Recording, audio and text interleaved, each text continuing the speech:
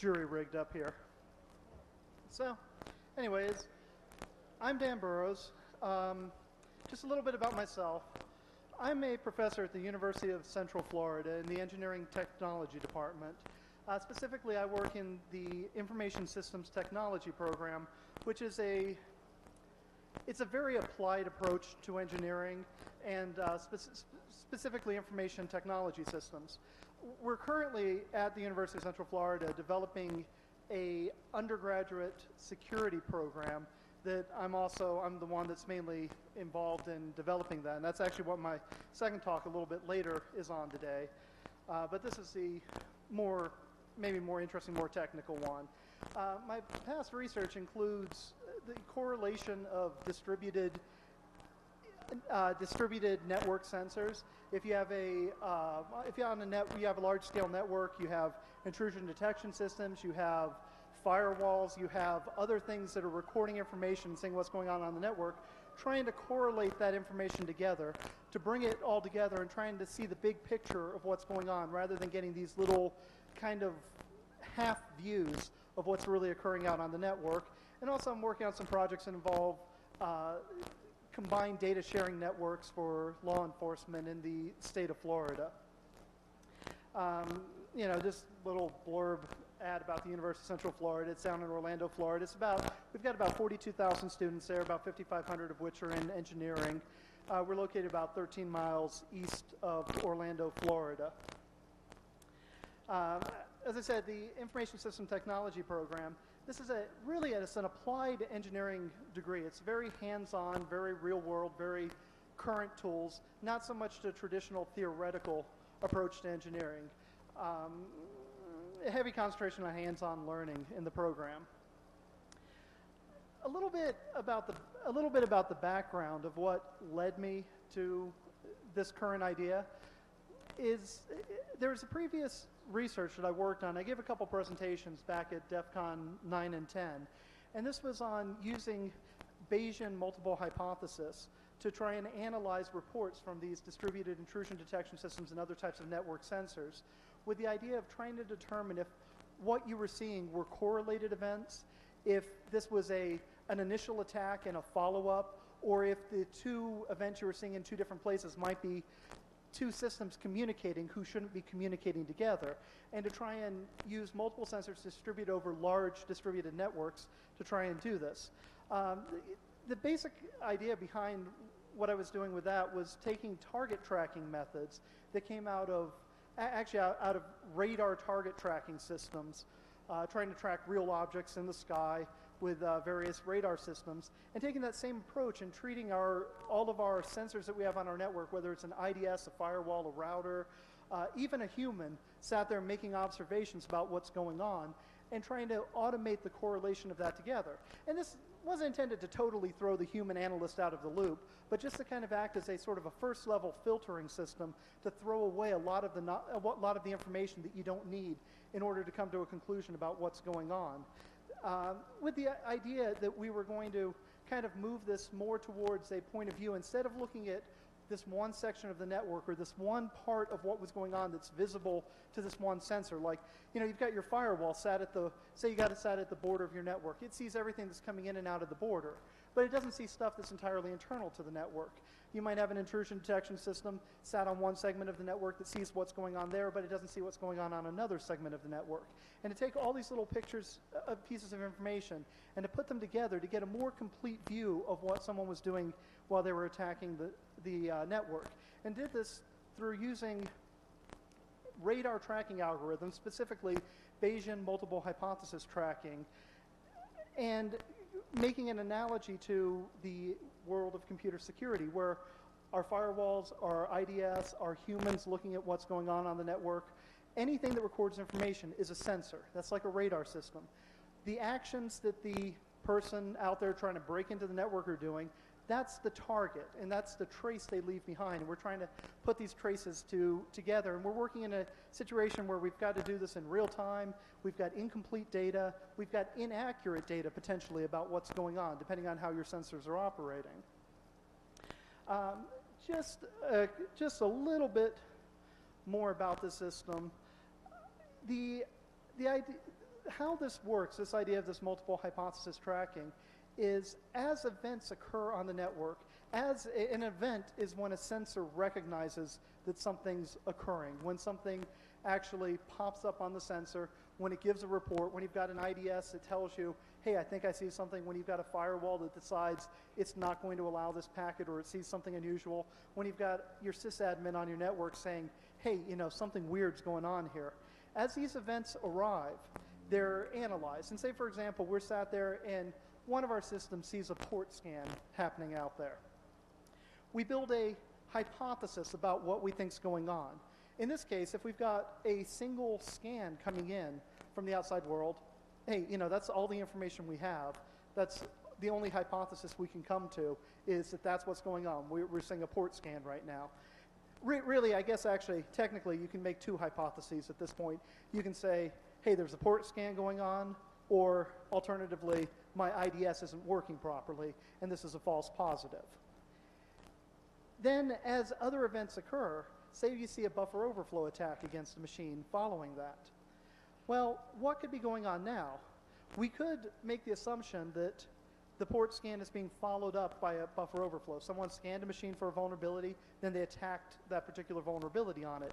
Or potentially, these could be two unrelated events, that the port scan could be part of one attack, the buffer overflow could be part of a different attack on the system.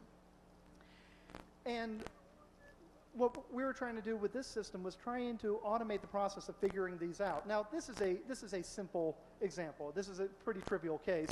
I mean, in this particular case, if the port scan is a scan against, against port 80, and the buffer overflow is a buffer overflow against an IIS server, chances are those two things are related. If they're not, if the port scan doesn't match up with what the buffer overflow was, chances are they're not related. But you can extrapolate from this idea into much more complicated systems and much more complicated series of events of trying to piece together the pieces and figure out whether or not all of these events and all of these things that we see occurring across the network are related together. Are they not related together? Are they likely to be something real? Are they likely to be a false positive caused by a imperfect sensor or imperfect IDS or firewall or human in the loop? Actually, when I was working on this, one of the most interesting sources of data that I had to work with came from the Capture the Flag games here at DEF CON. Luckily, the Shmoo group captures all of that data that goes on during the Capture the Flag game. They capture all of that network traffic. And that provided a great playground to work in to try and see if that information could be correlated together. And this little graph I got up here, I mean, this is kind of just pulled right out of context. These are some slides I grabbed just to give a bit of background about the previous research in this. Basically, what this was showing is as you let the number of hypotheses that you consider increase. In that previous example, I said, I said that we had the two hypotheses. Either these two events are unrelated, or these two events are part of a chain of a single attack. Well, we let those, we say these are our two hypotheses, and then we look at the evidence that's going on, and we evaluate them, and we find out which hypotheses we think is currently the best one we have available. Then we wait for more information to come in. We'll have a certain confidence level, and how confident do we believe in this hypothesis? As more information comes in, we'll build more hypotheses, and we reevaluate the likelihood of our existing hypotheses.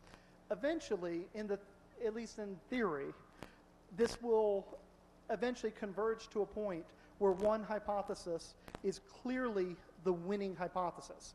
Now, the problem with, I said that's in theory, the problem with that is you have to consider every possible hypothesis in order to do that, and the number of hypotheses grows at a super exponential rate, so it's practically impossible to do that. There's a lot of work on the pruning of them, deciding which ones you want to keep, which ones you want to throw away.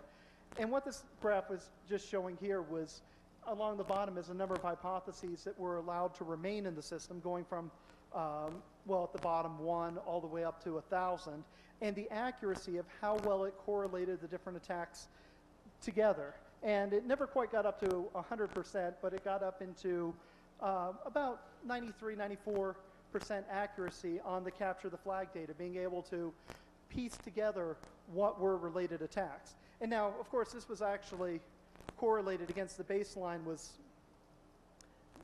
done by hand.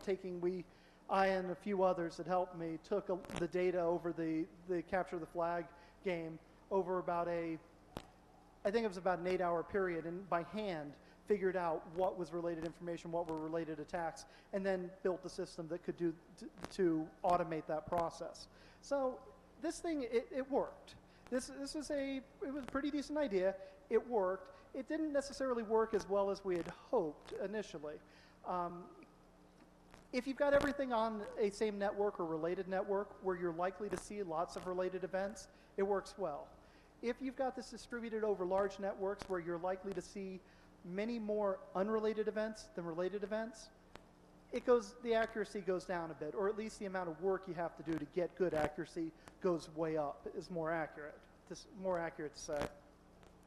So that's what I'd done in the past. And this got me thinking about, so this was a system that had developed to try and detect related information on a network. And then, of course, once you can do that, you always think about the next step. And what's the next step? Once you can detect something, you figure out how to hide it even better, right? It's always kind of that one-upmanship game that we're playing. So it got me thinking, how do we defeat a system that works like that? How could you avoid detection on a network that was well observed, well monitored, and where the information was well correlated, where you couldn't rely on the guy sat over on this part of the network not knowing what the guy sat over on this other part of the network was doing or seeing or knew about what was going on? If you assumed that there was complete coverage of the network, how could you hide what was going on there? And I'm not talking about so much the detection of a specific attack, like someone does a buffer overflow against a web server, or they do whatever other type of initial attack to gain access to the system. But assuming they're already on there, they've got onto the system, and they want to keep communicating back and forth. They've got their remote machine they're sat at. They've got access to a machine on the network. They want to communicate back and forth, but they don't want to be detected while doing it. How could you go about that and avoid detection on a well-monitored network? So you have to look at this from the point of view of where do we have the choices about what we do? When you're talking about the initial attack, you don't have a whole lot of choices.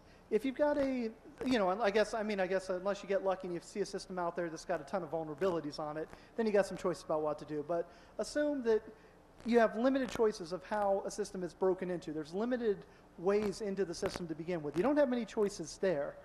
So any tool that's written to initially gain access to a system usually has a fairly limited lifespan. At least it's limited lifespan in the realm of people who actually care about security. You always find some bozo out there who never updates anything, never puts any security on their system. You can always get into them. But talking about the people who are serious about it, you have a limited lifespan with any sort of tool for initially getting in there. However, once you have access to a machine and all you're worried about doing is communicating with that machine, you've got a lot of choices. We're not stuck with one type of communication protocol. We're not stuck with any traditional communication protocol that's out there whatsoever. The trick to this is figuring out which ones work and which ones won't be seen. So here's the question. How do you communicate on a network without letting anyone know you're doing it? First things first. How do they detect what's going on? How does someone see what you're doing on a network? You've got IDS, you've got firewalls, you've got observers. All of these things are sat there looking at what's going on the network. In general, I pick the IDS and I say software or human because whatever's looking at your network, whether it's automated or whether it's a person, they're trying to determine if someone's intruding on your network. You get two basic forms of this, and this applies. I think the IDS is in at least one sense is the most general case, and you can kind of find derivative cases that cover the same concept for firewalls and routers and everything else out there. There's basically two forms of detection out there: anomaly and signature detection. Signature detection works on known attacks, known events. You know, if you know exactly what you're looking for, you know when you see this packet go by, it's something bad, you want to throw up an alert about it. Hey, that's great. You can catch it every time. It'll never get by. You know, you've got that one nailed. The only way to avoid that type of detection is to use either an unknown method or something perhaps that changes constantly, never use the same method twice. The anomaly detection, it doesn't detect misuse of the system. It doesn't detect something malicious. It just detects something unusual. So it's not necessarily really great at trying to pick up something bad happening on your network, but it'll pick up something unusual. And it's really, if the signature detection doesn't work, that's the only chance you have left, is looking for something unusual. If you don't know what to look for, you got to look for things that stand out. So we can't really avoid the signature detection. If you've got a way of communicating or a way of doing anything on the network and someone can write a signature to detect that, that's it. You can't do anything with it. It's got a limited lifespan. Eventually, it's going to be seen. So the only alternative is to use something that you can't write a signature for. Something that changes constantly, something that is quote-unquote random, or at least appears random to anything that's observing the network. And we have to be able to do this without looking unusual. And that's the key. Not only do we have to do something, it's kind of a catch-22 in a way, because we got to do something that's very unusual, you know, this kind of random changing communication protocol, but we got to do it without looking unusual. You can't stand out on there. So the first stage of this is to detect the baseline of the network. What does the traffic on the network look like to begin with? What is occurring on the network? What happens out there all the time? And this can be done passively. You can sit back and discover what type of traffic is allowed on the network, what does normal traffic look like, and kind of build yourself a map of both what is going on the network, what the structure of the network is, and what's allowed in and out of this network. This is not a new concept. This general idea of doing this. This is done all the time. This is how many tools and other fun little things are written and developed. But the key thing is that this is what, generally, this is what people do this process. Someone looks at a network, or you think about what's going on the network. You know, a good example of this is a reverse www shell. That's an old tool. The idea of this was that you've got a computer inside the network. You're not allowed to make connections from the outside to it. You know, the firewall is going to drop any inbound connections to it. So you put a piece of software on that computer inside the network that at certain intervals, perhaps at random intervals, it looks like it's going out to a web browser. It goes, makes a web request. Except that what that web request is doing is coming to your computer on the outside, getting the next command that you've told it to do. It carries it back as the HTTP response to the target computer, to the one that you got access to, and then it carries out that particular command. It's masqueraded looking like the computer on the inside is just surfing the web. That's a great way of hiding it, unless someone knows to look for it. Once someone knows to look for it, if you stick with it too long, they're going to look for it, they're going to see it, it's going to stand out. Similarly, carrying data commands and ICMP, echo response packets, same sort of idea. What I'm trying to do with this project is to automate this process and make it run on the fly and have it adapt itself to whatever network it's currently working on. Look at what's going on the network, decide what to do on the network, decide what will work there, and then carry it out.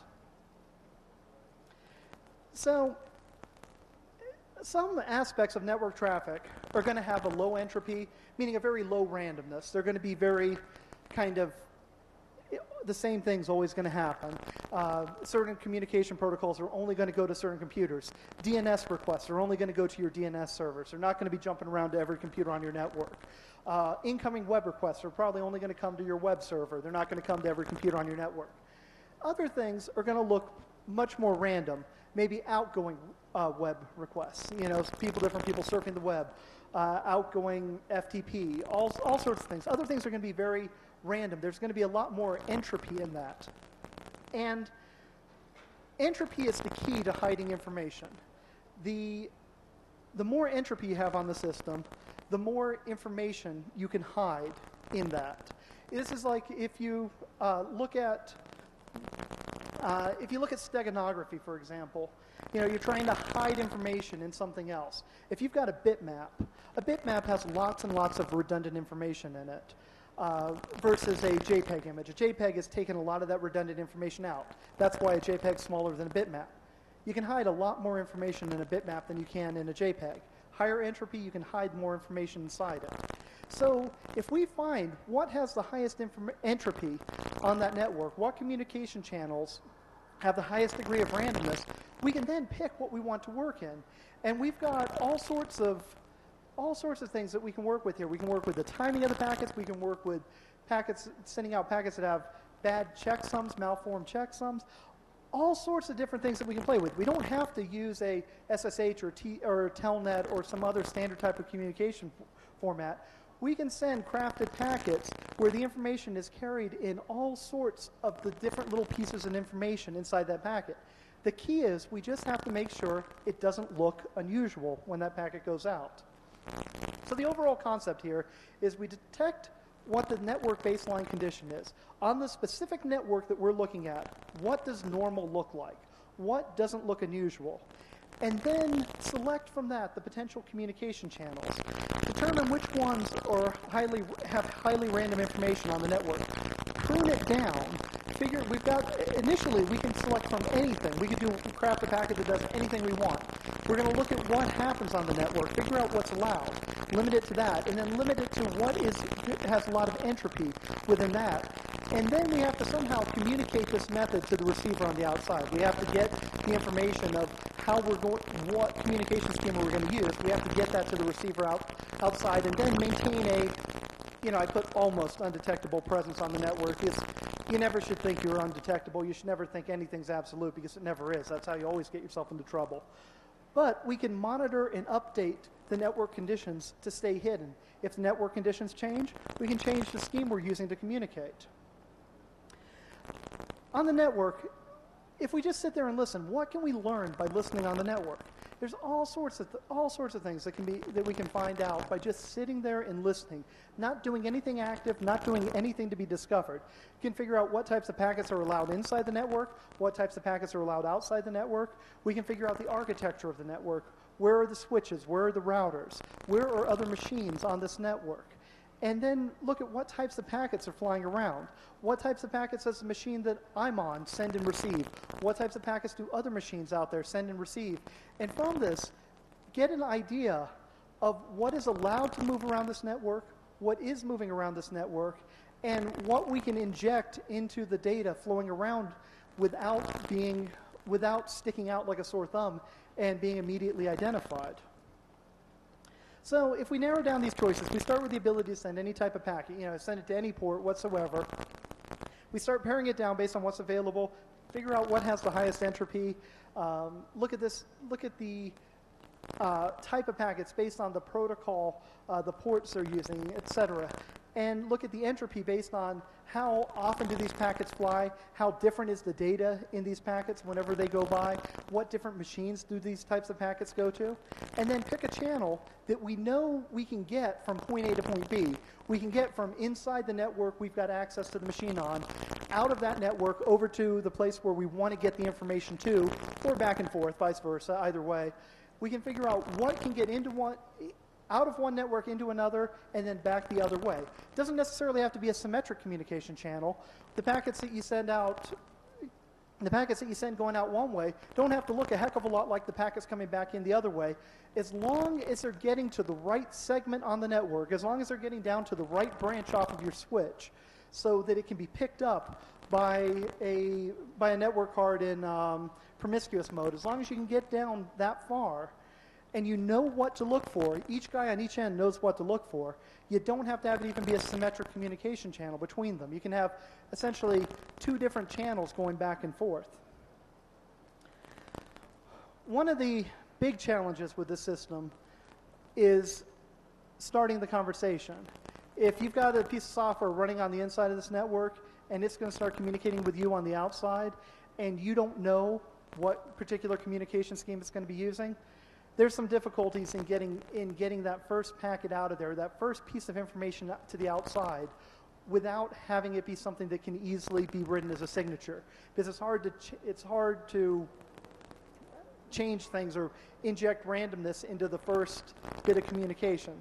There's some ways that we can limit how signature vulnerable that first bit of communication is, but that's one of the points that needs that presents some challenge and needs some work on in this. Having the communication software itself remain undetected on the remote machine, not talking about what the software is doing, but actually having the software itself avoid detection. Of course, that's another challenge, but that's a completely different story. That's whether it's something that's using a polymorphic code that changes from one installation to another, or even changes itself constantly. There are ways around that, but it is another challenge in there. The third one that's actually, I think, a fairly interesting one is the problem on a low entropy network. What do you do when there's not a whole lot of randomness going on the network? You know, if there's not a lot of randomness in the packets, how do we stay hidden in it? We have to ensure that every packet that we send out doesn't significantly affect the statistical baseline of the network, so that an anomaly detection system sat on the network will not recognize this as something unusual. It will not stand out. It won't push the statistical analysis of the network beyond the limits, beyond the thresholds that we currently have, and it will avoid becoming an anomaly. This is actually the area right now that I'm concentrating on, trying to figure out the best methods for communicating and picking channels and picking well-hidden channels on a low-entropy network.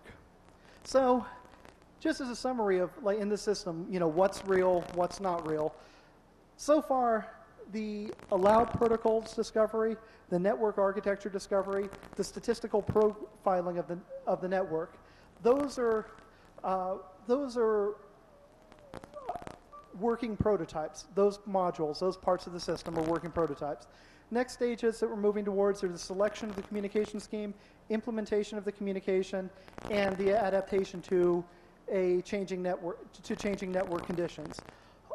I hope that by this time next year, this will actually be a working package that I can give maybe a bit better presentation and demonstration of what it's actually doing. But this is the current idea. Anybody that has any interest in this or any ideas or feedback or wants to tell me why I'm crazy for thinking this, feel free. There's my contact information. And that's it for about a 25-minute presentation.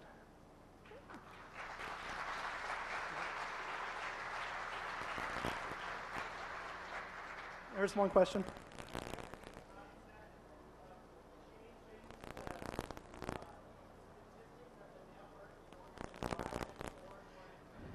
That is a great question. I'll take that. I'll try and answer one more real quick.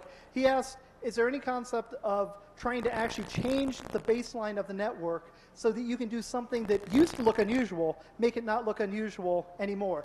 It's not one of the first level items on there. That's a pretty advanced way of working it, but actually injecting stuff in slow enough that the system, the anomaly detection system, adapts to it and thinks that's normal. That is one of the long-term ideas on there. That's a great idea to put into this.